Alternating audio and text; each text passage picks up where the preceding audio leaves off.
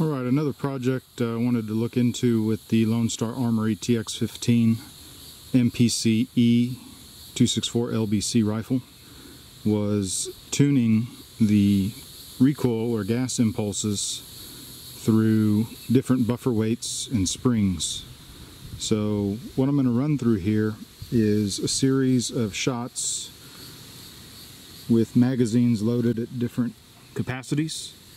So I'll start with a single loaded magazine to see if the bolt will lock back.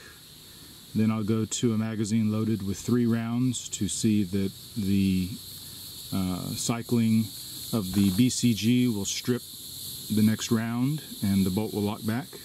And then I'll go with a fully loaded 23 rounds in a magazine. That's going to have the max spring pressure upward, being that the magazine's got 23 rounds in it.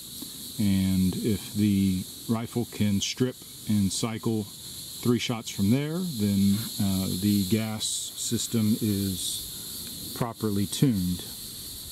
Now, going over to the different and various spring types, you'll notice the one on the far right is shorter than the middle, which is shorter than the longest. So 3 different spring lengths are going to give you 3 different load pressures, that being the amount of foot-pounds it takes to cycle the bolt carrier, right? So the shortest is going to give you the least amount of resistance, and the longest is going to give you the most amount of resistance. And to be able to follow along here in terms of what to purchase, the company Spring Co. has color-coded these springs. So the longest one is a red spring.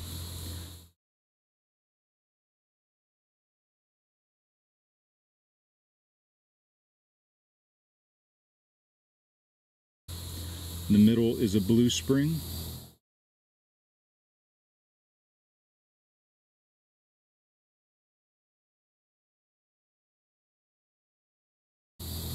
And the shortest or lightest load pressure will be the white spring.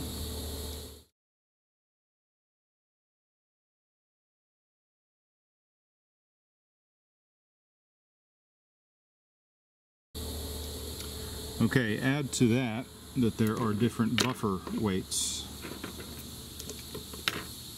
So putting these on their side now,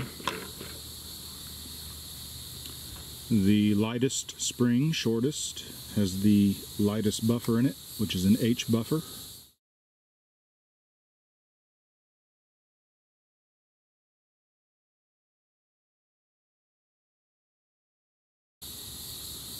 The middle blue length spring has an H2 buffer.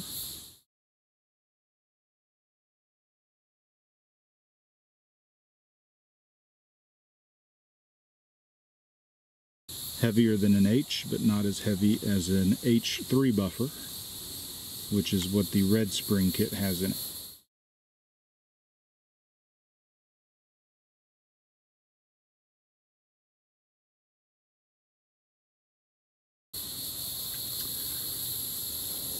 So I've discussed how I load the magazines to test that the gun can function reliably and how to look for that.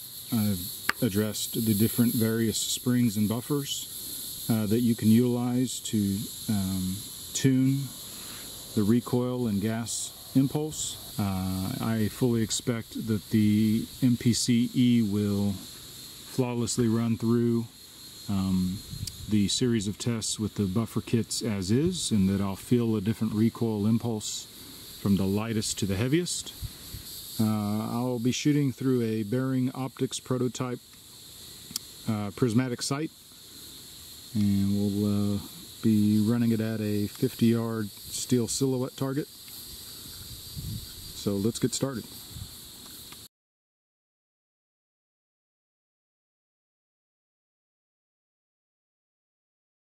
There's lots of articles online where you can read up on why you would want to run heavier buffers and heavier springs in terms of delaying the bolt carrier coming back.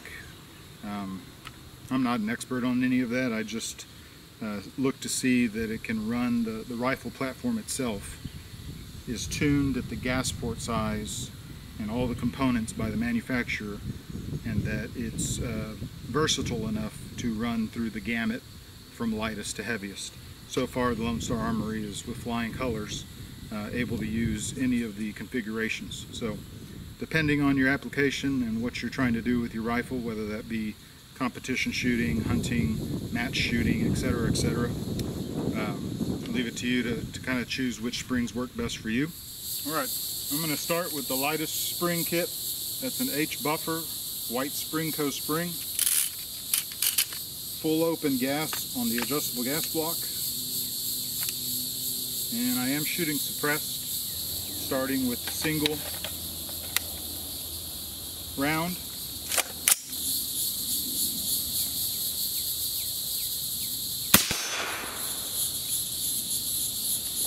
Bolt locked open. 3 rounds.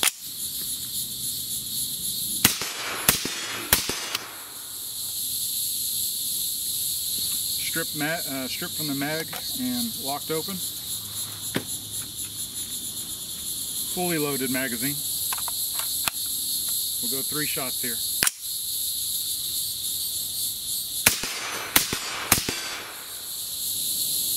No issues.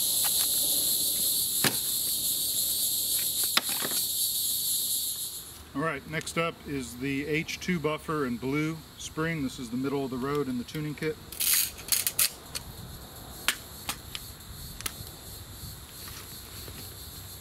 Start with a single round loaded into a magazine.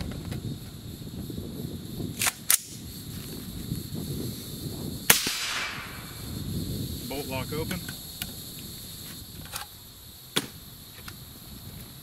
3 rounds.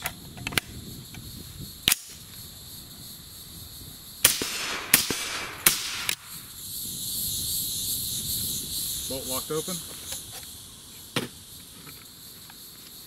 Fully loaded magazine.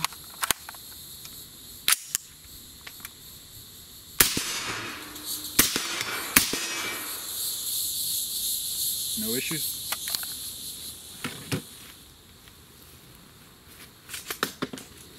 Alright, and finally the heaviest buffer, the H3 with the heaviest spring, the red spring.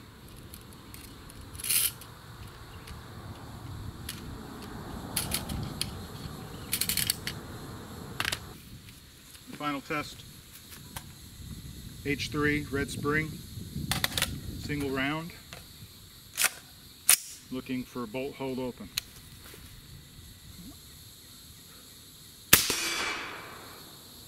Bolt hold open. 3 rounds.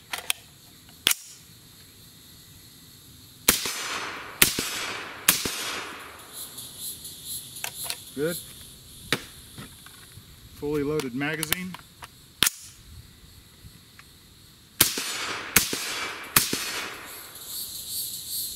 No problem.